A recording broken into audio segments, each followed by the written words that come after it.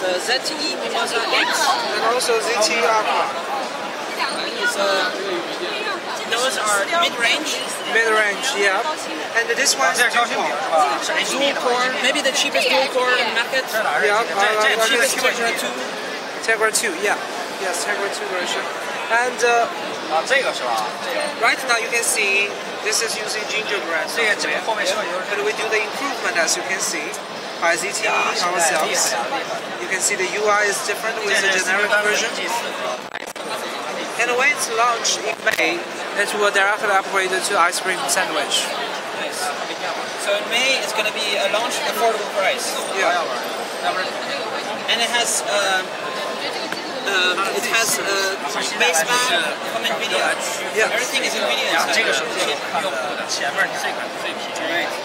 This one is 4-inch. 4-inch. MSM7227A. Does that mean Cortex-A5? Cortex-A5 CPU.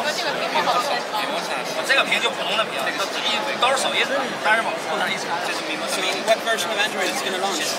Ice cream sandwich. When? Also in May. So these two are coming together with two different price slots. Yeah. So which one? This one is cheaper, no? Yes, sure. So how cheap is it going to be?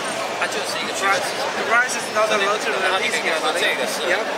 But I can see that. Let me see. This one is definitely below 200 euros.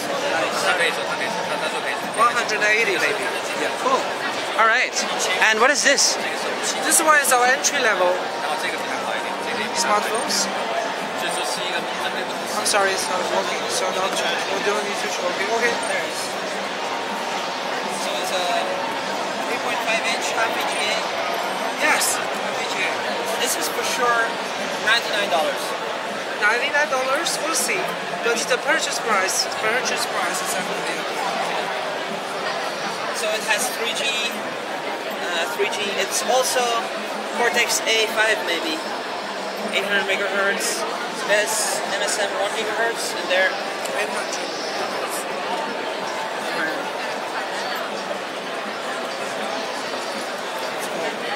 How soon is this one ready? Selling already? Next month, April. This one is April. April.